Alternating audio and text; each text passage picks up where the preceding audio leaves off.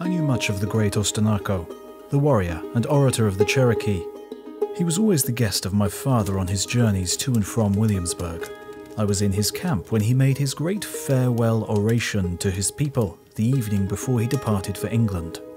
The moon was in full splendour, and to her he seemed to address himself in his prayers for his own safety on the voyage, and that of his people during his absence. His sounding voice, distinct articulation, animated action, and the solemn silence of his people at their several fires filled me with awe and veneration, although I did not understand a single word he uttered.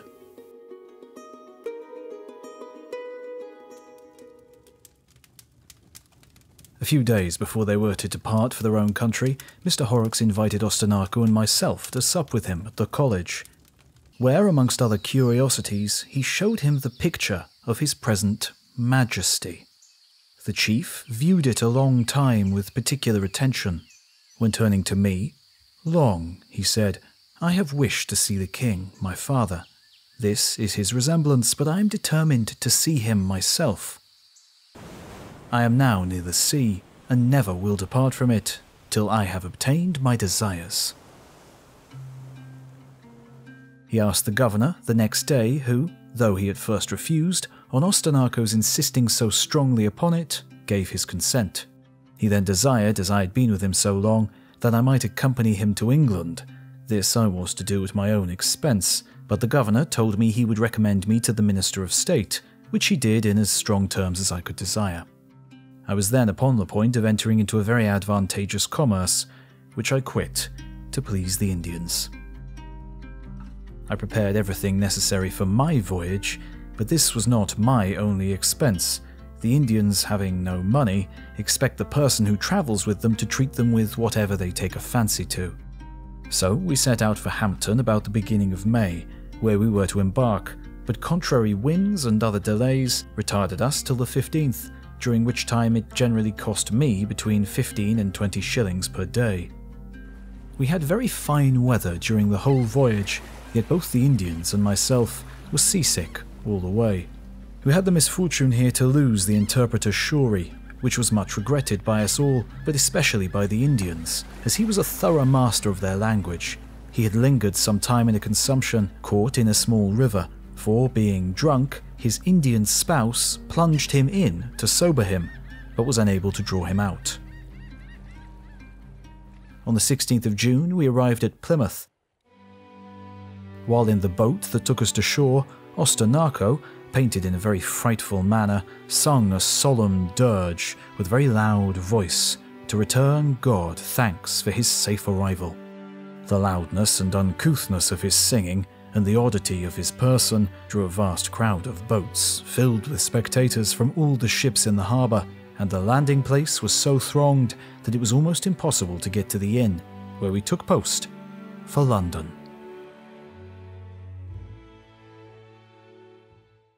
This video is sponsored by Magellan TV. Question: what is the oldest city in the United States? Is it A, St. Augustine, Florida, B, Plymouth, Massachusetts, or C, Old San Juan, Puerto Rico? Yes, of course the answer is none of them, as Native American cities were there long before. And so, take a dive into early American history with my recommendation on Magellan this week. Witch Hunt in Salem. It's a great docudrama that really puts you into the shoes of early settlers and the paranoia and fear that grew amongst them. I'm hoping to do a video on Salem soon, and this was a great primer. And of course, Magellan has more than 3,000 other documentaries to check out too. And this Christmas, Voices of the Past viewers can take advantage of a special holiday offer. Buy one, get one free gift cards for an annual membership by clicking on the link in the description. Thanks.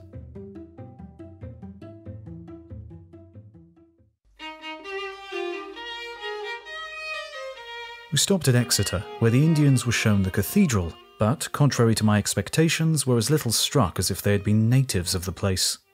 They were much better pleased the next day with Lord Pembroke's seat at Wilton, till they saw the statue of Hercules with his club uplifted, which they thought so dreadful that they begged immediately to be gone. We arrived the next day in London. Captain Blake waited on Lord Egremont to acquaint him with our arrival. We were immediately sent for, and after some few questions, dismissed. I, however, took this opportunity of flipping my letter of recommendation into his lordship's hands, which he read and assured me he would show it to the king that day, telling me to let the Indians or myself want for nothing. My first care was to equip the Indians, so I asked Mr. Cacanthropus to order all after the mode of their own country. The Cherokees are of a middle stature, of an olive colour, though generally painted, and their skins stained with gunpowder, pricked into it in very pretty figures. The hair of their head is shaved, except a patch on the hinder part of the head, about twice the bigness of a crown piece, which is ornamented with beads, feathers, wampum, stained deer's hair, and such like baubles. The ears are slit and stretched to an enormous size, putting the person who undergoes the operation in incredible pain. The uncommon appearance of the Cherokees began to draw after them great crowds of people of all ranks, at which they were so much displeased that home became irksome to them, and they were forever telling me to take them to some public diversion. Their favourite was Sadler's Wells, the activity of the performers and the machinery of the pantomime agreeing best with their notions of diversions. But they were better pleased with Vauxhall, and though it was always against my inclination, I accompanied them there on account of the ungovernable curiosity of the people, who often intruded on them and induced them to drink more than sufficient. Once, in particular, one of the young Indians got extremely intoxicated and committed several irregularities that ought rather to be attributed to those that enticed them than to the simple Indians who drank only to please them. Though they are very hardy, bearing heat, cold, hunger and thirst in a surprising manner, no people are given to more excess in eating and drinking when it is conveniently in their power. The follies, nay, mischief they commit when inebriated are entirely laid to the liquor, and no one will revenge any injury, murder excepted, received from one who is no more himself. They are not less addicted to gaming than drinking, and will even lose the shirt off their back rather than give over play when luck runs against them.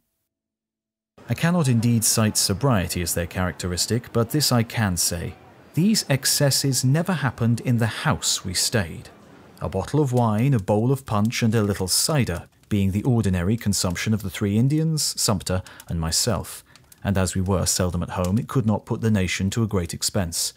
So, if the bills given in for these articles were to the greatest degree excessive, let them that charged them answer who consumed them.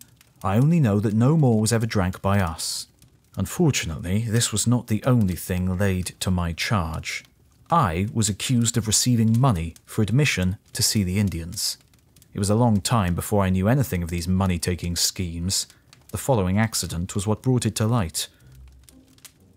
Our man Sumpter, who had contracted some genteel acquaintance, some of whom he was bringing to see the Indians, was stopped by the servant, who refused to admit them without money.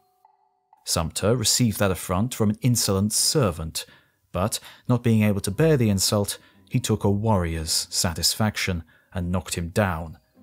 A blunt Virginian soldier cannot know the laws of England, as little can he bear an insult from so mean a quarter. Soon after these disturbances, orders were given by Lord Egremont that no person whatever should be admitted without an order from himself or Mr. Wood, Under Secretary of State. But instead of the throngs decreasing by this order, they rather increased, and I really believe few persons have more friends than Mr. Wood. They even pressed into the Indians' dressing room, which gave them the highest disgust, these people having a particular aversion to being stared at while dressing or eating. They were so disgusted that they grew extremely shy of being seen, so that I had the greatest difficulty in procuring people a sight of them.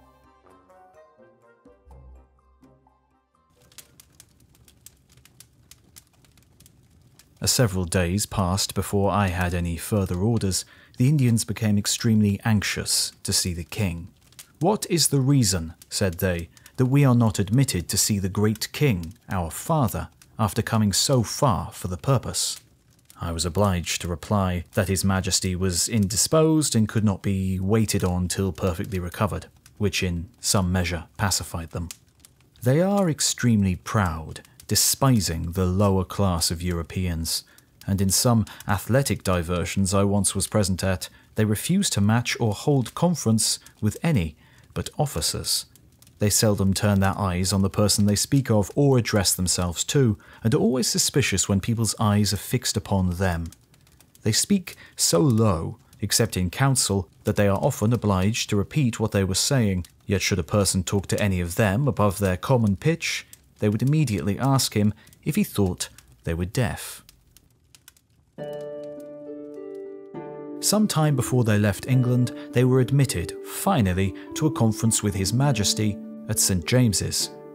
Ostenako's speech on that occasion contained nothing more than protestations of friendship and faithful alliance, to which an answer was afterwards given in writing, to be interpreted in their own country, as I was not conversant enough in their language to translate it, though I understood whatever they said, especially the speech which I gave word for word to His Majesty, as Shorey had likewise explained it before his death, except the last part, which indeed was so much in my favour that I was obliged to suppress it. They were struck with the youth, person, and grandeur of His Majesty, and conceived as great an opinion of his affability as of his power. Finding Ostenako preparing his pipe to smoke with His Majesty, according to the Indian custom of declaring friendship, I told him he must neither offer to shake hands or smoke with the king, as it was an honour for the greatest of our nation to just kiss his hand.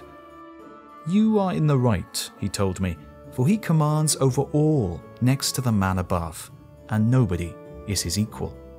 Their ideas were likewise greatly increased by the number of ships in the river, and the warren at Woolwich, which I did not fail to set out to the greatest advantage, intimating that our sovereign had many such ports and arsenals around the kingdom. Some days before the Indians set out on their return to their own country, Lord Egremont sent for me and informed me that the Indians were to be landed at Charlestown. But this was so contrary to their inclination that Ostenako positively declared that, unless he was to land in Virginia, he would not stir a step from London. I informed his lordship that it was entirely out of my power to accompany them there, having scarce 5 shillings remaining out of the £130 I had received, the best part of which I laid out for the Indians' use, that I was ready to obey his lordship if he would please order me wherewith to defray my expenses. My lord replied that no more could be advanced, that if I refused to accompany them, others must be found that would. Had I really had the money, I should not have troubled the government or deserted the Indians, but to be landed in a strange country, without money and far from my friends, did not seem very eligible. So the Indians soon re-embarked in the same vessel that brought them, and left England about the 25th of August, so that I was now entirely at my own expense, without money or friends.